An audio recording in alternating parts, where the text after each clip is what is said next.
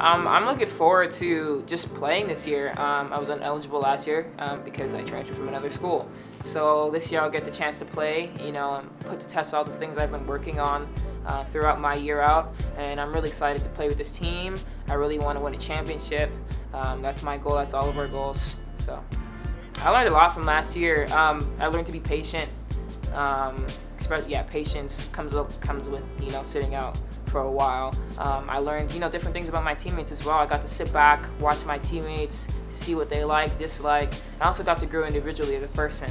I think being able to have that time to reflect on me and grow and become a better woman, I think that was really important for me sitting out. So I would say some advice I'd give to the newcomers is just to be resilient and be coachable.